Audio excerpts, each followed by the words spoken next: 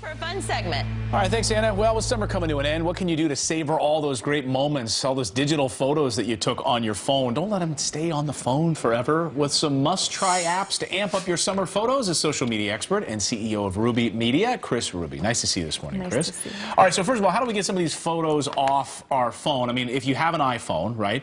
You have Apple's iOS Photos app, so it's all stored in the cloud. If you've got a Google or an Android phone, Google's Photos stored in the cloud. But what if you don't have either of those? What can you use? So if you don't have either of them, I definitely recommend using Dropbox. It's the easiest thing that you can use as a good alternative. And it's basically a cloud storing device for all of your photos. You just download it onto you create an account, download it, put it on your phone, and then create separate folders, and then it will sync straight to your computer. Just make sure you upload your photos over Wi-Fi or you're going to eat up all your data. Yes. You get an AT&T call and you're saying, whoa, what's going on here? All right, but now what about the photos that you took that look like they were taken like in a dark room and not very well lit? For instance, how can we snazz some of these up? You took one of my photos and snazzed it up a little bit. I did. I had a lot of fun snazzing up your photos here. So for this first one, I used Instagram. And let me just start out by saying there's so many different apps.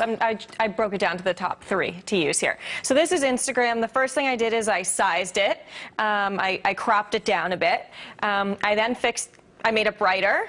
I increased the contrast. I decreased the warmth. And this was all using Instagram's app. They have all the built-in filters right in there. And I sharpened the pic so you could see the claws more. So, right, in the crab house in Rehoboth Beach, you can see what I'm actually eating there. Yeah, and you still want it to look pretty natural, and that's what's great about using the Instagram features in itself. And plus, you get to see some of my 5 o'clock shadow that I heard, too, which is good. All right, what's next? We have Camera Plus. Tell us about this app. I love this. Camera Plus is one of my old school love this photo, by the way. So this is my little boy in a river. So cute. Camera Plus is really, really great because it's one of the old school favorites, and it's really good if you're not sure how to, if you just want to get your feet wet in all of this. Holy smokes, yeah. It's great for brightening up the pictures and using their preset filters. I know, some people don't like preset filters. For this, I love it. So I did the auto filter on it. I did the lo-fi filter, and then what I really liked is I used the depth of field filter, so you can see it has a nice vignette around the side of it. All right, so this blurs out around the side of it, and it draws your attention into the center of the photo. Nice. All right, here's another one from one of our camping trips. You've been busy at work on our family photo album. I appreciate it. So this was our kids around the campfire. We got some bacon on the fire at breakfast, and there's my son and daughter. So this is kind of washed out with the smoke. How did you fix this one? So for this one, I used Afterlight, and what I did is I made the colors pop with Afterlight. I tried to clarify the picture, so I made it a little sharper.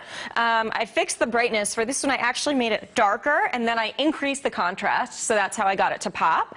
And then I increased the temperature of the photo, and then I added a white border. I'm not sure if you can see the border on there, but no, I did. Can't. But yeah, there you go. So all right, so let me go over those 3 again. So Instagram has all those built-in filters in there, of course. Camera Plus is one of the great camera apps, and Afterlight is the one you fixed on here. Yes. Kris, we appreciate you joining us this morning. Thanks for fixing my family photo album. I'll send you more to fix later this afternoon. Please do. Thanks.